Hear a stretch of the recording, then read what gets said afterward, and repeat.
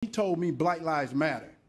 And if you think about it, Senator, in Atlanta, Georgia, there's more black baby that is aborted than anything. So if Black Lives Matter, why are you not protecting those babies? And instead of aborting those babies, why are you not baptizing those babies? Mr. Warnock, or Senator Warnock, will give you a chance to respond to that. I think the women of Georgia have a clear choice. He says no exceptions, even in the case of rape, incest, or the life of the mother. I think that's extreme, it's out of touch with Georgia.